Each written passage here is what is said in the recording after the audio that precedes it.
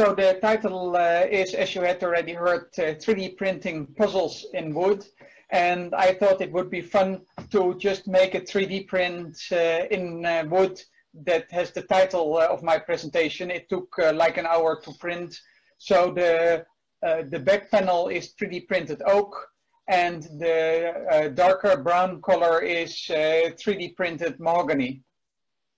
And by the way, if you have any question, just unmute yourself, ask the question. We can have interaction as you like. So don't hesitate. We have a lot of time today. Anyway, let's move on. I will first tell you a bit about the machine and the material. I will present more than 30 3D printed puzzles in wood. And finally, we'll take José's camera, and I'll show you around in Studio Oskar, of which you see here also a photo of the entrance. So let's first have a look at the machine and the material. So how I got to this printer was actually, it started as always with George Miller. You know, George has introduced me into 3D printing, and he really insisted that I should have a 3D printer. So he bought me one, and he didn't bring it from Florida, but he took it all around the world, around South America. He brought it to Antarctica, and then from there, ultimately, he brought it to my house. Well, surprisingly, it still worked a bit. So George and I, we made some test prints, but the thing clogged all the time and it was failing the settings. So at that time, a Dutch guy named Robert Bakker contacted me. He's the guy that you can see here on the photo. I hope you can see my cursor. But anyway, he developed a 3D printer for schools. And he said, well, you should have my 3D printer because you will have lots less trouble. So you see the photo on the right. It's a very compact and open 3D printer. So it has a build volume of 20 by 20 by 20 centimeter. And but still it's quite compact. You see the 20 by 20 centimeter, the 20 centimeters, also the width of the whole machine.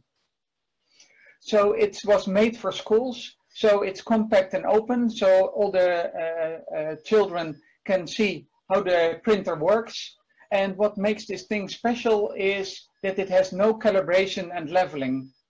For those of you who have a 3D printer, you know the burden that every time you lift or move the 3D printer or somebody bumps into it, you have to calibrate it again. You have to level the build plate.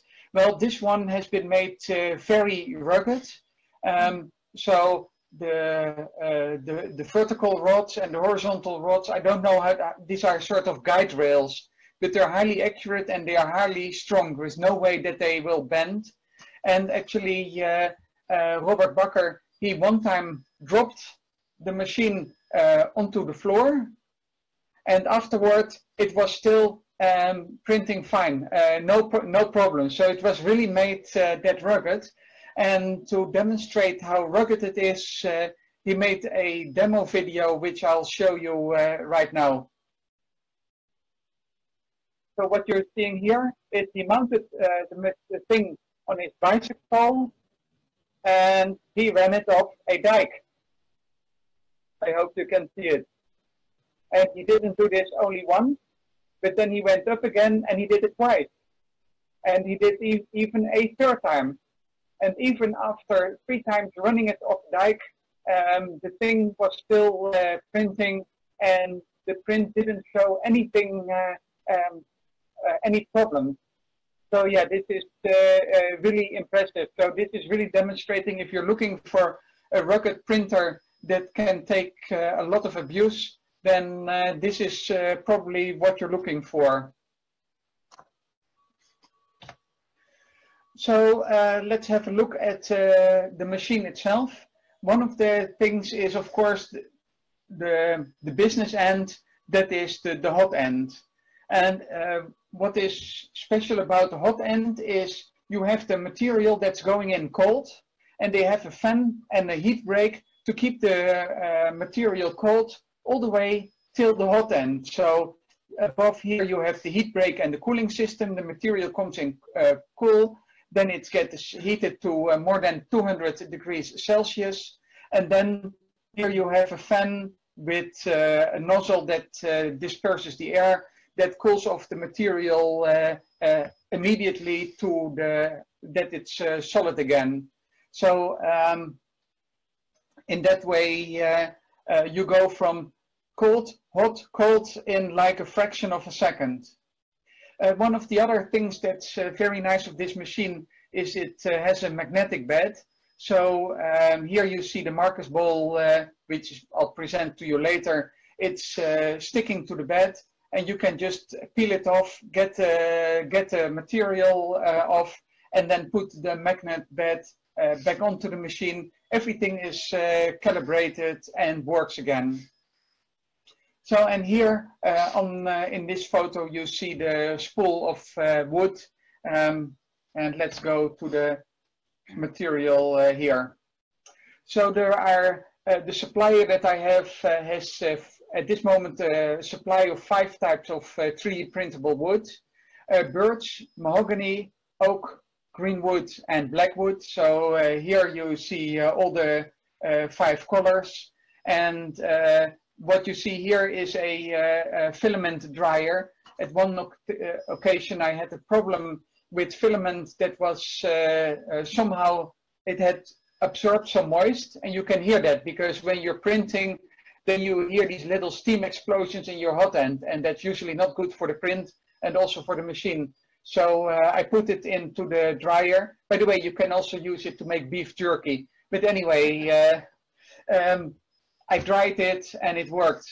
And I'm using the 3D printed wood at such a rate that usually it doesn't get any time to get moist.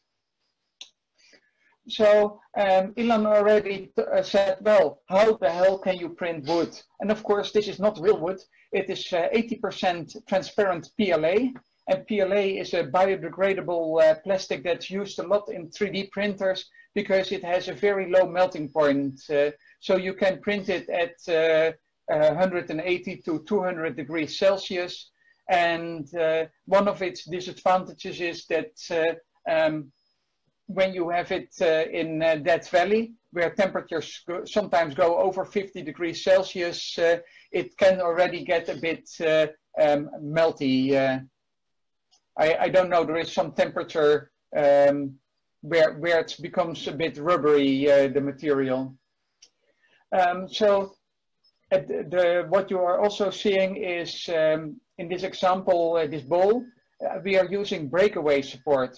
So this is a clever trick developed already quite a few years ago. You print the material together with the support. So it goes layer by layer. And then once everything is ready, you use all kinds of tools to get the material out. And of course, when you have the thick parts, they feel like wood, but actually the support material, since it's only a single layer, you can handle it like cardboard. Maybe I'll demonstrate it later today, but you just pull in your tools and you peel it away. You can cut it away with a knife, or, well, and then you have all this debris left over. But ultimately the pieces come out very clean. And that's also something I like about the material. So what's more about this material? Well, first of all, there is no clocking, no warping, and no misprints. And this is very surprising because, as George has learned the hard way, it's very easy to make misprints. And with PLA, if you do anything wrong, if the material is slightly, well, has some water in it or something else, you get the clogging and you get the misprint. And so far, I can't recall I've ever had misprints with 3D printed wood, and I've been using the material already for 6 months. So also, there is no warping. So for the usual PLA material, if you print a layer on top of a layer, then the bottom layer has already cooled down, and then the layer that comes on top, it shrinks a bit while it cools down, and it wants to pull up the bottom layer. So when you're printing a square, then typically you get these pulled up corners, and sometimes the printer even bumps into these warps, and then you get the misprint. However, this material, because of its flexibility, it doesn't warp. So when you print something that's a square, you get the flat square and not something warped. I already mentioned the easy and clean breakaway supports. You also see from this piece that there is the so-called gyroid infill. This is a pattern that's a bit wavy in all directions, and it makes it the pieces very strong, but still light. So the specific density of printed parts is much less than real wood because there's so much air in it. What makes it also nice is it looks like wood. Well, sort of. We will have a debate about that later. But anyway, it feels like wood. It slides like wood. You can cut it with a saw like wood. You can sand it like wood. You can stain it like wood. You can you can do many of the things that you would be doing to finish wood. And also, when you smell the material, it smells a bit like burnt wood. And as you can see from this 3D print, you have a very smooth surface. So you see this piece where I've been making dovetails, and the dovetails come out clean. And once it comes out of the printer, you can immediately start assembling the puzzle. So it's really a magical material. So let's go to puzzles. So now you will get, well, most of you have seen my YouTube videos. You will get the equivalent of more than 30 short Oscar YouTube videos in a row. So let's start with the first one. That's called cubic trisection. Most of you have already seen this puzzle at IPPs. George has printed many in ABS plastic. So this one has been printed in birch, mahogany, and blackwood. And well, it screws, the pieces just screw together and form a cube. This is what the pieces look like. And I've printed 10 of them for Puzzle Master, which I will send off probably by the end of this month. So by the end of this month, if you go to the Puzzle Master website, you can buy this puzzle. And by the way, some of my other wooden 3D print puzzles are already for sale with Puzzle Master, because my first parcel just arrived with them. Another puzzle is screwballs. The very first prototype of this one has also been printed by George Miller quite a while ago. And I thought, well, this is a nice one to make in 3D printed wood, because, well, you have the 4 balls and I have 5 types of wood. So the 5th type of wood is the connecting rods. Also, this one will hopefully become available very soon with Puzzle Master. 4-knot is already available with Puzzle Master. So most of you know a bit about knot theory. If you take a piece of rope, knot it into itself and connect the start to the end, then the simplest form that you can make is a loop. The second simplest form that you can make is a trefoil knot, and there's a right and a left-handed version of that. And the third or fourth least complicated shape is what I call the 4-knot. So it's a knot that has not 3 crossings like the trefoil knot, but 4 crossings. So what I did for this one is I cut the knot in 5 pieces of the same length. And instead of making it just a smooth cylinder, I made this ropey type of look. Again, this was first prototyped by George in beautiful, colorful ABS. And unfortunately, that very first prototype has gotten lost somewhere in China. Recent Toys has looked into producing it, but ultimately decided they couldn't manage. So anyway, it's still for sale at an acceptable price with Puzzle Master. And what you see here is also the puzzle has some little magnets that keep everything together. So the magnets make sure that everything clicks together, and then you have these little knobs and holes that make sure that everything stays aligned.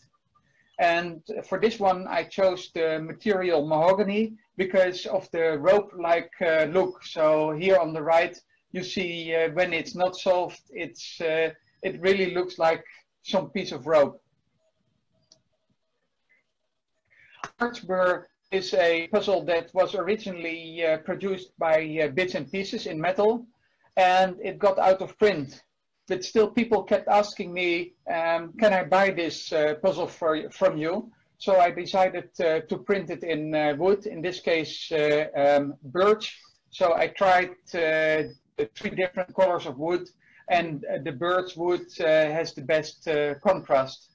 And the disassembly is quite simple. You first pull out the first piece, the second, and then the third piece.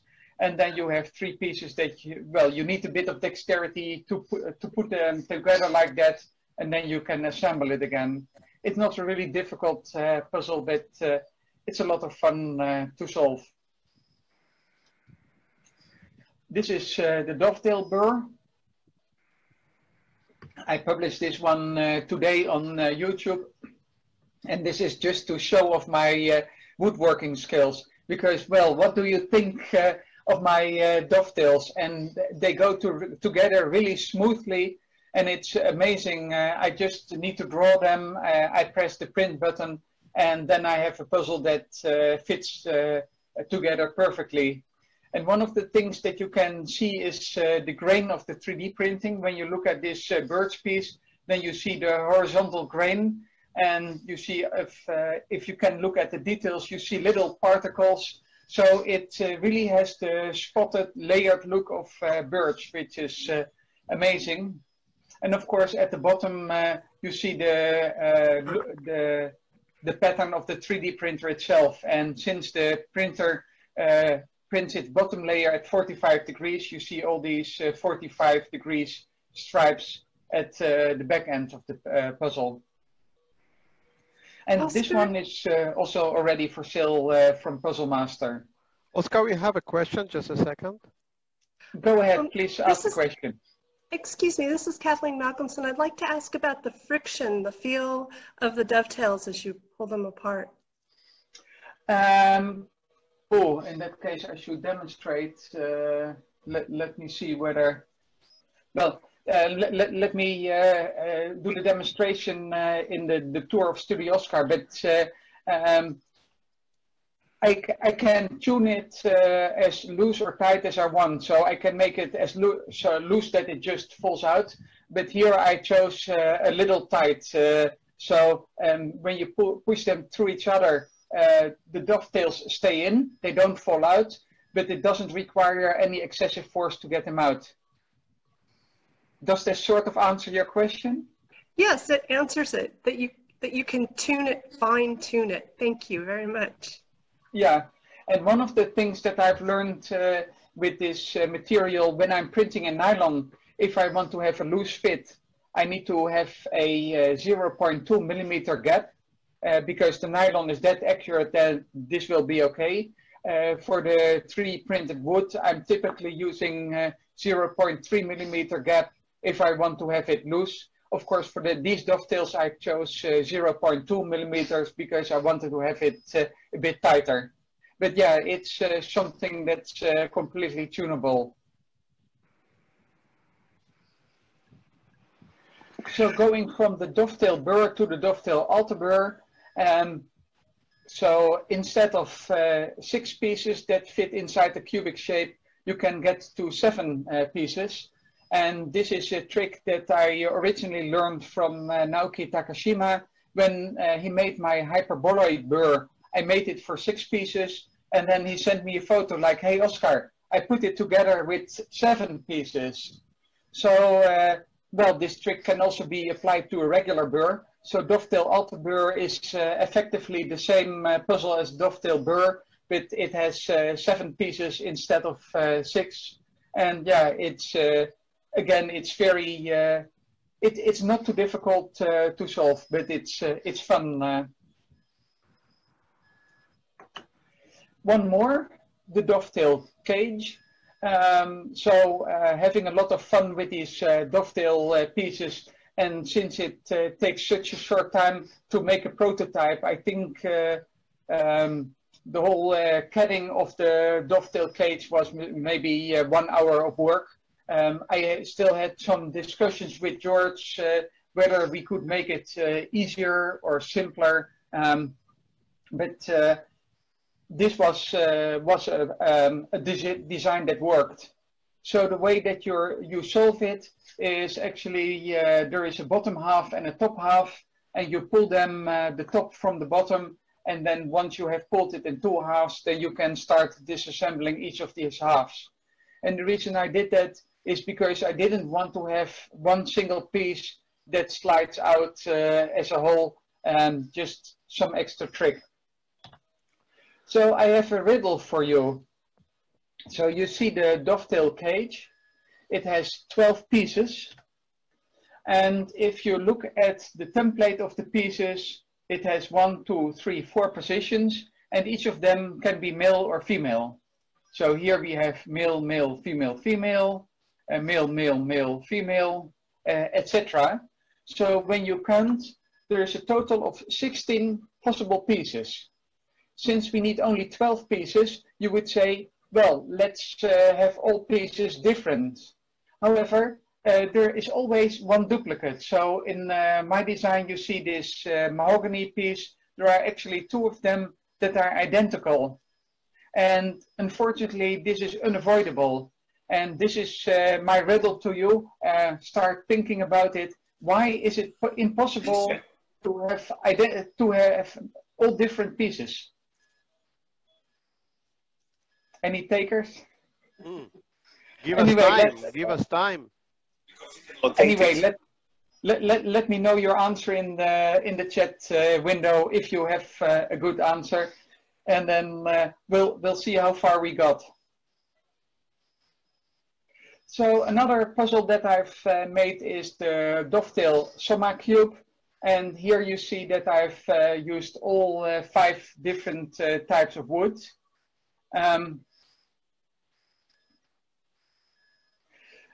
Sorry, I got distracted by the chat. I wanted to see whether the answer was already there, but unfortunately, only good guesses. So dovetail soma cube is a soma cube that has dovetails. And you can see the 5 different types of wood. This is the green wood. And depending on your taste, some people really like the green color. And some people looks like, well, when you have eaten too much spinach and one day later, well, you understand. So some people don't like the color. Personally, I like the combination of colors. What's interesting about the dovetail soma cube is originally I designed it as a put together puzzle because, well, you need to put the pieces together. But when I gave it to my brother-in-law, I realized that it's also a take-apart puzzle, because if you just try to pull out one piece or another, it won't work. And also, if you just start pulling on one end or the other one, it won't work, because the whole puzzle pulls in 2. And only if you take it at the right places, you can make the shift move to take it apart. And then you'll find out that it goes out very smoothly. For this one, I took the 0.3 millimeter gap. So I wanted to have a very smooth movement. But the interesting thing is that if you don't do the right movement, you can apply a lot of force and nothing happens. So for this one, I have a design challenge. And this is one I've been really pondering over. I've asked George Miller for help, and he had given it some thought, and ultimately he gave up. So when you have a dovetail, when you have a soma cube, all of you know by heart that the soma cube has 240 distinct solutions. And of course, if you take a solution and you connect 2 pieces with the dovetail connection, then those 2 pieces belong together. and you get fewer solutions. And the more dovetails that you add, dovetail connections, so male plus female, that you add, the fewer solutions. So for the dovetail Summa cube, I added a total of 11 dovetail connections, and it's very easy to prove that it's a unique solution. Actually, when you have found two pieces that fit together correctly, then finding the correct place for the other pieces is fairly simple. So what I'm really wondering, if I reduce the number of dovetail connections, can we get to a sweet spot where there is only one solution that is the actual solution that can come apart, but there are multiple near-miss solutions where everything could, in theory, fit together, but you can't take it apart. And maybe this is something someone can design in BirdTools or so. I have no clue where to start, because if you just start randomly adding dovetail connections, you get a combinatorial explosion, and that will be so much work. So I think Andreas is here. Andreas, if you know any way to get this challenge into BirdTools, I would be very happy. Anyway, this is my challenge to you. And by the way, I don't expect an answer by the end of my talk. Here's one more, also available from Puzzle Master, the dovetail cube. So what I've done here is taking some cubies, added some dovetails and put them together. And actually, I'm not the first one doing this. Several people have done this before. I've made the first design sometime in the 1980s. I think I made a cardboard prototype or so. But anyway, it goes together. I found a nice color combination. And this one, I'm not really happy about it because it has multiple solutions. And there is one solution that has all the colors aligned. There's also a near-miss solution that has all colors aligned, so that's nice. But there are also multiple other solutions. So for this puzzle, I have the same challenge to you as for the dovetail Summa cube. Like, can you find a design that has only one real solution, but many, many near misses that don't come apart but fit together? So dovetails, as you know, you have two types, male and female, and they form a connection. But there exist also hermaphroditic dovetails where each end has a male and a female part, and they slide together. So again, here is a sort of semi-random design that I've made to put them together. And also this one, it has multiple solutions, including, so I think it has, well, what I found 3 solutions, of which one is a near miss. So one of the 3 doesn't come apart. Yeah, but by the way, if you switch to my 3D printer, you can look at the screen, you see that the 3D printer has just stopped printing. I can hear that, but most likely you didn't. I'm not sure whether you could hear the printer on the background. So it's really a very quiet printer. Anyway, let's proceed. Another try that I made was the fractal maze. So this is again printed in birch wood, and this is printed as a single layer. So topologically, this is just one flat piece of well, cardboard that sort of folded in these shapes. And the object is, well, you see the little ball, too quick. You see the little ball on the right, and the object is to move the ball to the maze and to somehow get it to the exit at the bottom right. And here, I'm not really sure whether 3D printed wood is the right material for this, because it's a single layer and it really has the sound, the feel of cardboard. So instead of looking classy, looking high value, somehow it looks and feels very cheap. Also, because it's single layer, it's very light. So From a prototyping perspective, this is a very successful prototype. The ball everything works. The ball stays in the maze except at the exit, etc., etc. But still, I'm not sure whether this application of 3D printed wood is a good application. Abbott maze. Robert Abbott. Many of you may know his name. He's quite famous for his maze designs. I've been emailing him quite a lot, about a decade ago. And unfortunately, Robert Abbott is no longer with us, but some of his brilliant designs are still there. And one that I really like is Abbott's 3D maze. So this one was published by the Garbachuk family in their book Age of Puzzles. And here you see the floor plan of the maze. You start in one corner and you go out in the diagonally opposite corner. And what's brilliant about this maze is that you have a lot of loops and more loops and loops connecting to loops. And there's only one place, and that's all the way in the middle. You see this little gap here where the two loops connect. And it's so easy to miss, because if you're here, you can easily roll over and go into that hole, or go back and roll over there. So you really need to find out. And George Miller has tested this maze, and he really spent a lot of time to get the ball out. So you see the steel ball here, and the way that is I developed this maze is the ball is 13 millimeter or 13.5, and the holes are 14 millimeter where they can go through, and they're 12 millimeter where they can't go through. So the difference in diameter is so subtle that it's very hard to see with the naked eye.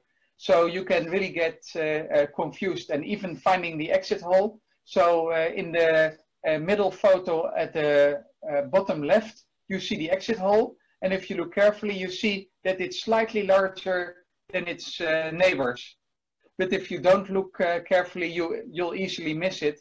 And so when you're rotating the puzzle in all directions, you can really easily lose orientation. So here are some more photos showing that it's completely hollow. And again, I've 3D printed this puzzle also in PLA, and so pure PLA plastic. But the problem with the warping was that at the inside you have these columns, and there is a support structure in the columns where the column is first vertical, then it fans out 45 degrees.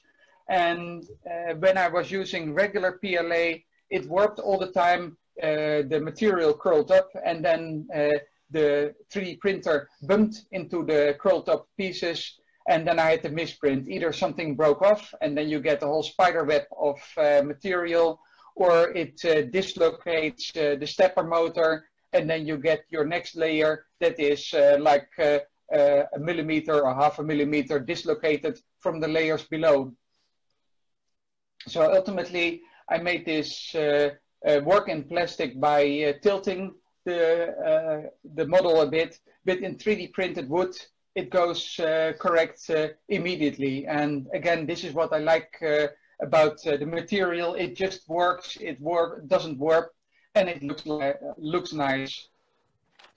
I'd like to make a comment here on this particular puzzle, Abbott's 3D, and that is, when we first, Oscar and I started making the puzzles in 3D, we wanted to make them so puzzles that could not be done with injection molding machines, in other words, non-mass marketed. But then they went to spin casting, Hanayama did, and finally now, Oscar has produced a puzzle truly cannot be done mass marketed. This one has to be done with 3D printing. There's no way you can get all that inner structure with injection molding or spin casting. Thank you for that comment, George. Yeah, this is something you're not going to make in spin casting. It really needs to be built in multiple layers. And of course, that's 3D Maze. The original version was made in 4 or 5 layers that were just stacked on top of each other. This is one in one print to make it, or you have to glue several layers together? So this one is printed in one print. So it just starts at the bottom layer and then it goes layer by layer all the way up. And what's interesting about the FDM 3D printing, that is if you go up at the 45 degrees angle or more vertical, then you don't need any support material. So you can just build outward without support material, and that's a very powerful option.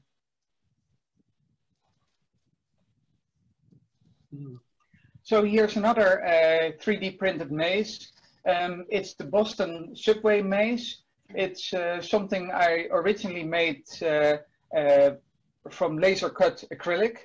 And then George Miller, together with Dave Rossetti, they decided to turn it into an IPP exchange gift. So several of you have that exchange gift. It's already from many years ago. And they put in a one-way mechanism so you can go from home to work and then quickly back to home to reset the puzzle. So the way that the puzzle works is you have a set of horizontal channels on top, and you have a set of vertical channels at the bottom. And if you look carefully at the picture, you see that some holes are larger and some holes are smaller. And of course, the larger holes are the places where you connect the top and the bottom mazes, or the top and bottom channels. So the object of the puzzle is you start at the bottom right, and at the bottom left you see a hole, or well, in this picture you can see the hole better. You get it out of the hole. And this is again a puzzle that has a lot of loops where you can lose your way, get lost, and there is only one place where the loops connect. And to make it more difficult, that's on one of these paths where you have 2 holes at the end and 1 hole in the middle. And of course, the hole in the middle is the one that you need. So you just need to have dexterity. If you just start moving it around, for sure you're going to miss that hole and some others. This maze was named Boston Subway Maze because it was an exchange at the Boston IPP. But more importantly, the Boston Subway is one of the oldest in the world, and it has the problem that not all subway lines cross each other. So if you want to go from the red line to the green line, to the blue line, or vice versa, you need to make one stop with the green line. And in Boston, they have this problem already for ages, and they have considered building a long tunnel or a pedestrian walkway or something like that. But at this moment, the last thing I read in Wikipedia is that the problem persists. And I'm not sure whether it was Dave or George who came up with this theme, but I really like the theme. It was so appropriate. And here you see the stack of 10 of them that I will ship to Puzzle Master by the end of the month. Screw barrel, yet another 3D print made in wood. This is a print that has only 3 pieces, and it's inspired by the work of Scott Elliott. You know, Scott has recently produced the heart. With Hanayama, you already have the diamond, where you have to screw apart 2 pieces, and they can be highly confusing. So we thought, well, why not do 3 pieces? So the way that the puzzle works is I started with this rectangle, and then you see one wavy form like this and another, well, sinusoidal form like this. And when you imagine that you can move these 3 pieces up and down, then you see because of this bulge, those 2 pieces, the middle one and the right one, they always stay connected. So the only way to solve this is if you take this piece and you move it down. So the next thing that I did was take this shape and warp it by I don't know how many degrees. I think more than 50 degrees or so. And so then you get this pattern, and you see there is one straight line, and there is one, the bulging one, and the one that's the exit one. But because of the diagonals, it's already very hard to see. So it's actually, I think it's this one that you need to slide out in that direction. But anyway, when you have the barrel and you look at the sides, it's almost impossible to see where it's wider and narrower. So when you just start moving, it gets stuck and only one piece goes out. And this one I 3D printed with 0.0 millimeter gap because I just wanted to have it tight. And I used, have been sanding this surface. So this is why it looks so smooth. I've been sanding it to get all the layering out and to make it, well, slide over each other very smoothly. So when everything is together, it's together tightly. And once you get the piece moving, you can really turn it out very easily. One of the things that you also see here is a technique that one can easily do with the 3D printer. That is, stop it and change materials. So this is an oak barrel. Of course, I needed to 3D print oak. But of course, the metal rings around it, they are from gray PLA material. So for the three pieces, first a layer of oak, then I programmed the machine to stop. Then I loaded the other material and the third material, fourth and fifth. And there we have this very nice looking result. So the ball that you have seen me 3D printing is the Marcus ball. I printed this several weeks ago because, well, our Corona situation doesn't allow me to do indoor sports. I usually play volleyball. My wife, Jose, she plays tennis. So I've joined her tennis club. And then Jose said, well, can't you make a puzzle that looks like a tennis ball? And then I thought, hey, Marcus Guts had a very nice design that was a cube that was built, a 2 by 2 by 2 cube that was built of 4 1 by 1 by 2 units, where the opposite ones were connected. And this was really a riddle, like how could this exist? So I took Marcus' design, I turned it into a sphere, I added, of course, the tennis ball seam, and what you see here is also some tiny magnets. So once you have solved it, it clicks in place and it stays together. And also, this is both put together and the take apart puzzle. So when you give this puzzle to a lay person, for instance, one of your mates at the tennis club, they really are thinking, should I turn, push? And it's not obvious how to take it apart. Of course, once you have the right feel, then it's just 2 or 3 moves and you can slide them together. But yeah, it was a brilliant design by Marcus, and I have the wooden version from him, but I'm really happy with this tennis ball version as well. And Puzzle Master has just ordered a batch, so that's the reason why I'm printing them. So hopefully available with Puzzle Master in 1 or 2 months or so. Heb je nog een beetje water? Ja. Oh, kan maar. Sorry, got a bit dry throat. Thank you. I'm being taken well care of here. So here's yet another puzzle. This is the Hanegraaff paradox by the late Anton Hanegraaff. In the 1990s, he showed me a puzzle with 10 pieces that together form a rhombic triacontrahedron. And the puzzle has, well, some of you know this Penrose geometry. You have the sharp pieces and you have the non-sharp pieces. And if you glue one onto the other, then you get a piece that is chiral, which means it's different from its mirror image. So you have 6 times part A and 4 times part B. And one of the interesting things that Anton found, if you take 3 times A plus 2 times B, you can make a rhombic icosahedron. So rhombic triicontrahedron means 30 faces. Rhombic icosahedron means 20 rhombic faces. So it's not a regular icosahedron, but a rhombic icosahedron. And when you take 3 of A and 2 of B, you can get, well, actually 2 of these, because in total you have 10 pieces, so 5 plus 5. So that's very nice. And then in his demonstration, he shows it to you. Then he dumps all the pieces on the table again, and then he reassembles it 4 times B plus 1 time A. And that's also a combination that fits together, and you're left with 5 times A.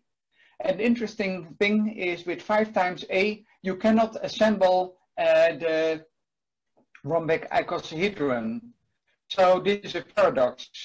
So he's playing this like a magic trick, like, okay, I'm smart, I'm assembling these pieces, I dump them, I help you, I assemble the first one, you do the second one, and then you feel stupid because you can't solve it. And of course, the sleight of hand is you need to take the pieces from the first one. Really nice puzzle. And again, I'm amazed about the quality of the wood.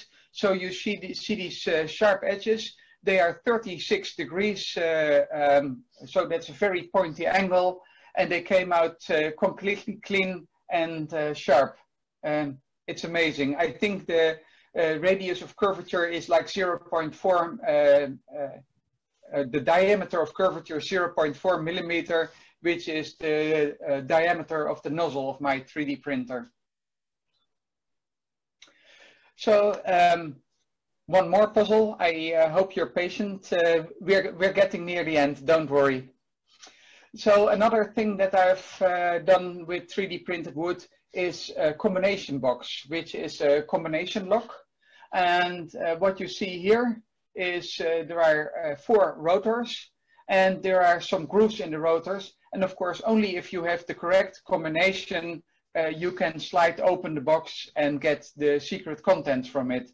And I used screws that go into the grooves. And you see also the mandatory fake grooves, so you can't feel the location of the groove. So if you just try to solve this by touch and feel, you won't find it.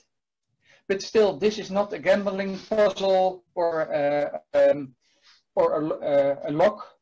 It's a real mechanical puzzle, because what I did is I mentioned to you the glow-in-the-dark material. I showed you the little light bulb, and actually you can print the glow-in-the-dark in layers. So I had the bottom layer that is completely white, so it's opaque. Then I added a few layers of this glow-in-the-dark material, and then I finished the whole part off with wood. And because of the white color, you can't, when there is light, you can't see the glow in the dark. So it's like it has a white end.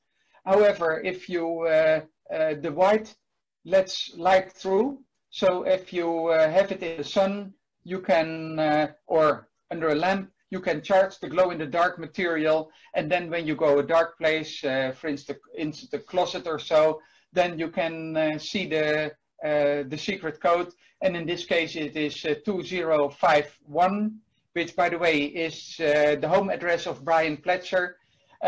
Anyway, and when you do the secret code, then you get it out. And the reason why I chose the address of Brian Pletcher as the secret code is I know that he and his wife, they really like escape rooms. So I have the feeling that this glow-in-the-dark trick is something that could be used in an escape room, that you have the secret code in a drawer and there is a flashlight. And then you need to charge the glow-in-the-dark with the flashlight, and then you need to turn all the lights off to get the clue. So I think this would make something great for an escape room. And Brian is going to try and connect me to the escape room scene and see whether we can implement this somehow. Many of you know that I like twisty puzzles, so I had to try a twisty puzzle in wood too. This puzzle is called Das Cube 2. The Das part is because it is a mechanism that implements certain aspects of the Boom Das puzzle. The cube part you understand, and the 2 is because it's a second version. I made the first version that didn't work that well, so I needed to improve it. And the way that this puzzle works, it's like a regular Rubik's Cube with one thing special. That is, you see all the bigger cubies, they always need to stay together. So it's possible to have them in a shape like this V shape. You can have them with a triangular symmetry where you move this V 1/4 turn to the right, and then you have the V vertical part here and left and right.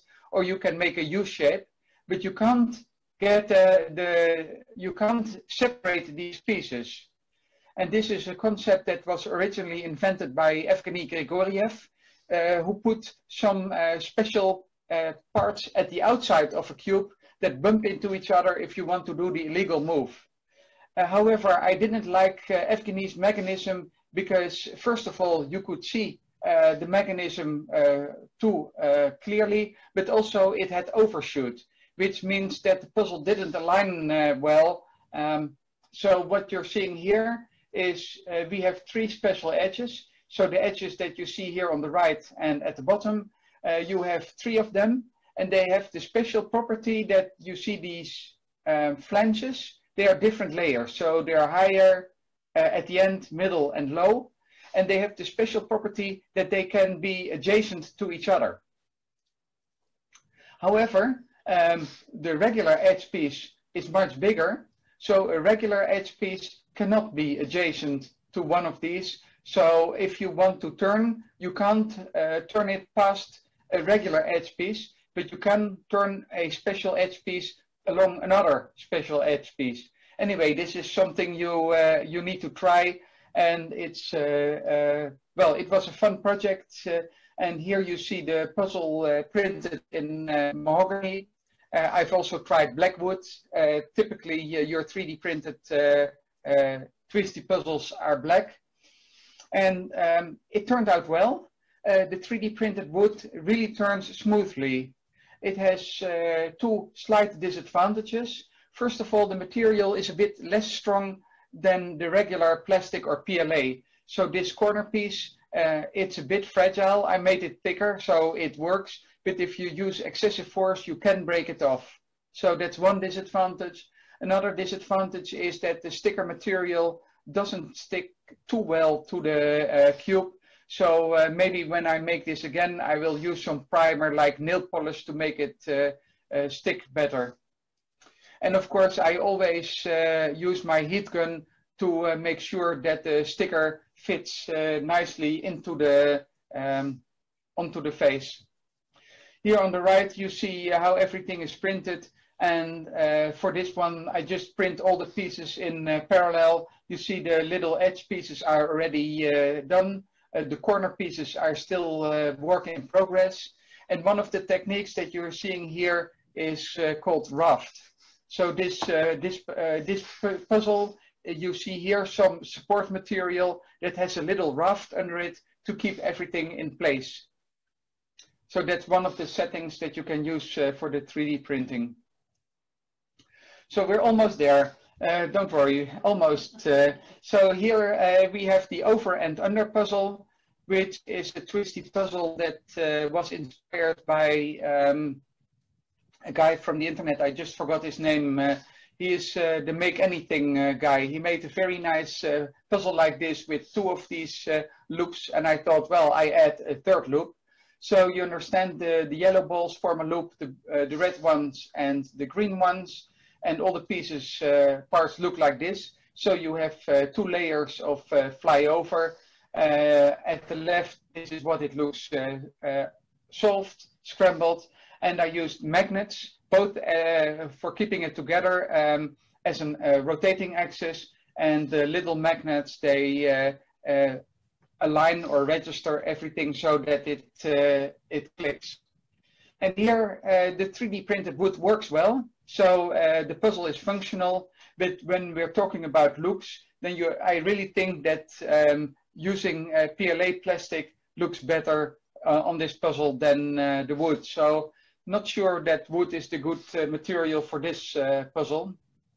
And by the way, this puzzle is very easy to solve. You just first fill the green channel, and then you fill the red channel, and then of course the remaining balls are in the yellow channel. So from a solving perspective, it's easy. So I made a harder version that one can no longer easily solve. It's called spaghetti junction. And well, probably all of you know the location of this junction. It's somewhere in the USA, where hundreds of roads are coming together over and under each other. So I reused this concept, and here you have a total of 4 roads going over and under each other in different ways. So the 2 sides, they are different from each other. So depending on how you click it, it has a total of 8 positions. In some positions, you have a loop where these are two units apart, where you can have a simple loop. But there are also situations where when you move one marble, then all the marbles roll together. So that's, again, this works quite well in wood, the same magnetic tricks. And again, I think that in this case, the gray plastic looks a bit more beautiful, more nice than the wood. But at least it works in wood. So other than making puzzles, you can also use it to make art. So I call this yosegi. You know the Japanese art josegi. Well, I took a photo of my wife, Jose, and then used some material, and then you instruct the 3D printer. Well, you first load it with the mahogany material, and then it prints the mahogany parts, just a single layer. You swap the material for black, and then you swap it for the birch. And then the birch one, you make multiple layers and turn it into something that's like a plank. So it's a single layer, 0.35 millimeter of the actual picture, and the rest is just filling. And well, I don't know whether you recognize Jose from this, but I made this very little version, and when you look from a distance, at least I recognize her. So one of my colleagues had her 36th birthday a couple of weeks ago, and she is coming to visit me. So I thought, well, what am I giving her for her 36th birthday? So I did the same Yosegi trick with her photo. And well, here you see the original photo, which I took from Facebook, and then used, well, all kinds of software tricks to get it into 3 colors. On the top right, you see the computer-aided design model, and here you see the result from the side. So it's a plank. It's I made it 1 meter thick, and actually it's mostly hollow. It's mostly air, the gyroid structure again, and it has support at the back end. So tomorrow we'll see whether she likes it. So we are at the end of the puzzle presentation. It's time for Studio Oskar, but perhaps there are some questions. I saw the chat window pop up several times. I didn't have the opportunity to read. So any questions at this stage? Do we still need to share the screen? Well, once I start walking around, I will show the video, but yeah, I'll stop this screen share. Oh, by the way, what you're seeing on the screen right now, this is an experiment with brown PLA material. And one of the things, this was when we had a heat wave. So I put this part of the fake chocolate bar in boiling water, and then being very careful, because then it starts to become rubbery. Then you bend it, and then you have cold water pour over it, and it looks like melted chocolate.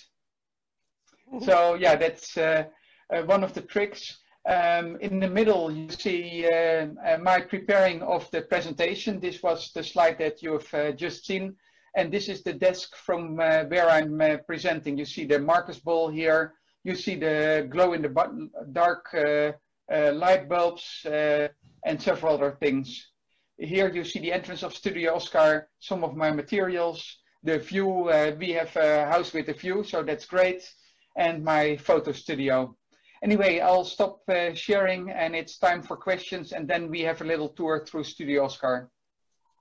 Let's switch to the video of Jose, because I'm going to load the 3D printer. So, okay. Nog niet. So what you're seeing here is the 3D printer. You saw that we have just finished the print.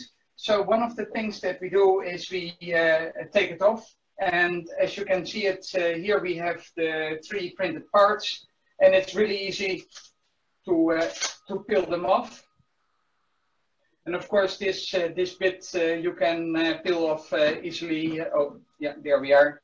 You can peel it off easily. So, but I'm going to do the peeling a bit later. First, I want to start the machine with the new print job. And I'm not sure, probably you don't hear it, but it's already hissing because I've just started the preheating. Its first layer needs to be 220 degrees Celsius. So let me first take out one card and add another one, because now I'm going to print something different. So I'm entering it. At this moment, the temperature setting is, let's see, we are at 160 degrees Celsius, so a bit more waiting till it gets warmer. So the next thing that I'm going to make, I'm going to use the infamous green wood. And what I'm going to build is a next prototype of this funny shape. So I prototyped this this afternoon, and it's something that folds inside out, and it should fold all the way through. But there's something wrong, because here it sticks and it can't go through. So I have made a new design that has the dimensions slightly different, and then hopefully we can turn it all the way through. And I thought, well, let's use the material, the green material. And meanwhile, we are at the right temperature. So let me swap the spools. Jose, kun je deze even pakken? Ja. So I'm getting, gewoon mij filmen. So I'm getting the material out here. So this is the oak material.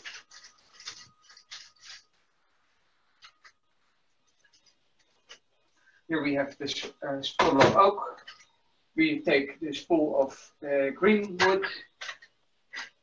And whenever the material comes out of the machine, because the hot end has melted, you always need to cut off a little bit, just to make sure that everything is nice and clean again.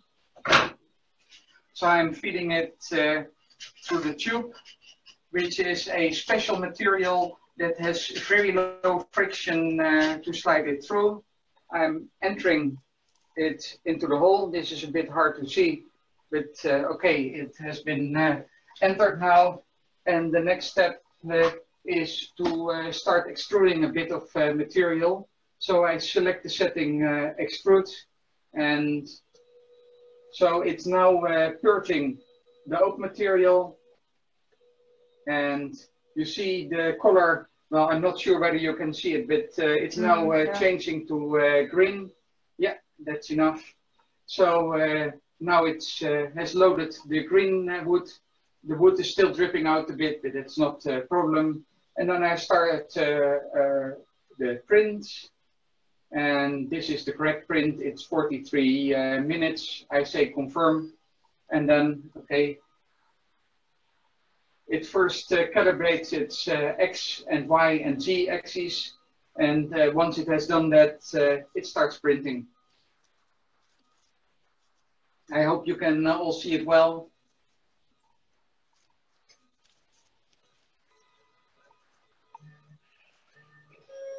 And not much sound. So as I already mentioned, this is a very silent machine. Many printers, they have a box around the machine, and actually the box takes on vibrations, and it's like a guitar. So Robert Bakker, he has analyzed the audio issue, and he has discovered that having not a box around it, it's much better for the sound. So what the printer does is first it extrudes a bit of the material just to make sure that the material has purged well, and then it starts layer by layer. Anyway, let's the machine start running, and let's see what else there is to see. Well, here's my desk. This is the picture that I showed you last. These are the little light bulbs I've been making for my brother-in-law. He's an electrician, so and his logo is actually a light bulb. So I made this logo thing for him, and yeah, a batch of 50 of them. Of course, also some fun ones where the glow in the dark, and we have a dark bulb, and one that's transparent. And for the transparent one, it's impossible to see on the camera, but it's actually a puzzle. When you put a little ball into the hole, then it ends in the bulb. But inside the bulb, there is a little cylinder that's sticking out. So when the ball drops, it falls next to the cylinder and it doesn't come out. And you really need to do some dexterity to get the ball out. And of course, when you hold it like this, there is a conic shape at the bottom, so the ball really centers quite well in the middle. And if you're fast and you hold it like this and you move it exactly vertically down, then the ball should pop out. Oh, by the way, spoiler alert. Okay, I was a bit late with that one. So more work in progress. First of all, the 3D printed wood, it comes out really flat. That's something you can see here. And one of the things I've been trying is to make a maze that is excessively difficult. It's impossible to see on the camera, but here you see a 1 millimeter ball, and you see the whole pattern in wood.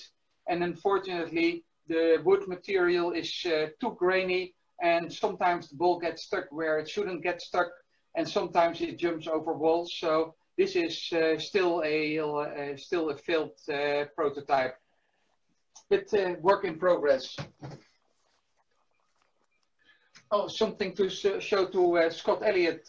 Thank you for the design of your puck-up. And here you see that I'm using the two materials together. And this is an ideal puzzle when you have leftover material from the 3D printer to 3D print things. So sometimes I have a few grams of material left over, and well, what are you going to do with it? Well, I'm making puck-ups. What do we have more? We have a scale. Before I start the 3D printer, I make sure that I have enough material. So I take an empty spool, and then I take the full spool, I measure the difference, and I know how much material I still have left. And the computer software tells me how much material I need, so I know for sure that I'm not going to run out of material. So let's see some more of Studio Oskar. Of course, I have a puzzle collection. It's quite modest compared to the puzzle collection of most of you. So, but these are some of my treasures.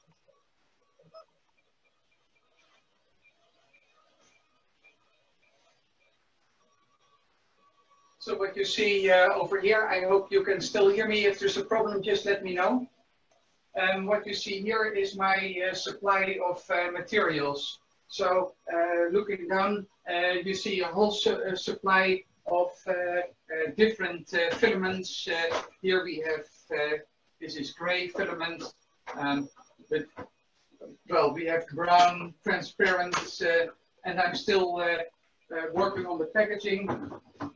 I've bought some of these vacuum packaging things to, well, hopefully that when it's in a vacuum, there's less humidity getting into the machine, into the filament. Oh, this is the 3D printer that George Miller gave me. I'm still keeping it for historic reasons. Let's see, I have a heat gun in here. Sometimes there is a bit of stringing in the 3D prints. That is, that thin wires of print are there. And when you use the heat gun, it just melts away. Very nice. Here you see my spools. I have kept them until now just to show you that I've already printed several kilo of material. And what you see here at the bottom is several more kilos of the material in all types of wood and PLA. And here are some of the puzzles that I've just presented you. I still need to figure out how to display them all. Then here at the very end, you have my print dry machine. I'm going to make some yellow Andreas maze for Puzzle Master. I make those in yellow. Last time I had some problems with the material, so I'm drying it. So this is warm. It's 45 degrees Celsius. Not warm enough to melt the material, but warm enough to get the moist out. And there's a little ventilator under it that recycles or recirculates the air or gets the air through. Then I have my own photo studio, and now suddenly everything gets very bright. There is light coming from above. That's here. There's light coming from below. It's hard to see. And I also have this daylight lamp for even more light. So a lot of light. And of course, I can tune the amount of light, so a bit more, a bit less, or even out of if needed. It is very nice to have my own photo studio. So, and of course, I can't show you the view because it's dark here in the Netherlands, but you saw the photo of it. Anyway, let's get back together. It looks like everything is going fine with the 3D printer.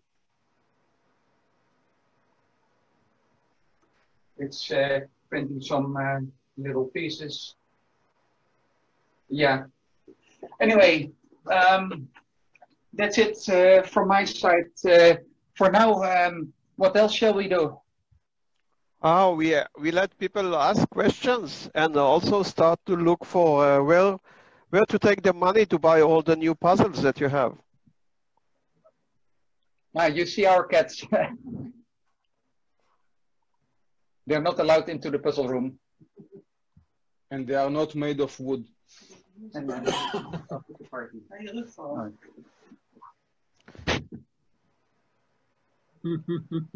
This is t-shirt. Exactly. Yes. Yeah. Okay, do we have any questions, guys? Oscar, I have a question.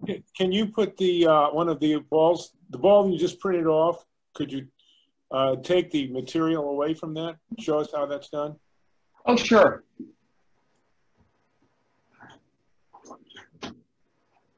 So let me just show you how taking away the material works.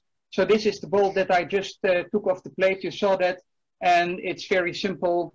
You just take the pliers, you push them in, and you get material out. And let's take out some more material.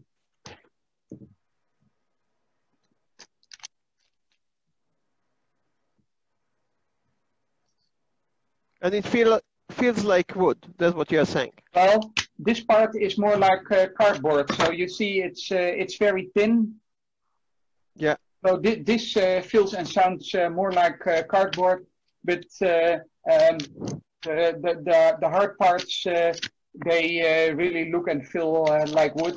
So Well, George, I assume you have done this type of work already many times, but for the 3D printed wood, since the material it's so well, it's so easy to peel and take out. For the magnets, are they press fit or do you glue them in? I press fit the magnets. I could glue them in, but it's not needed. Let me see. Oh, and George, I have used your green-red trick. So in one ball go all the green magnets, and the other ball only the red ones. And then, of course, you are sure that you got them all right.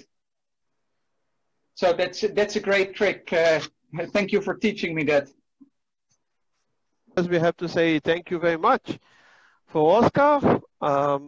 I think it's a good time to unmute yourself and say thank you by yourselves if you want. Thanks, Oskar. It was great. Thank you, Oscar. Thank Thanks, you. Oscar. Thank you very much. Thank you, Oscar. It was awesome. Thank you.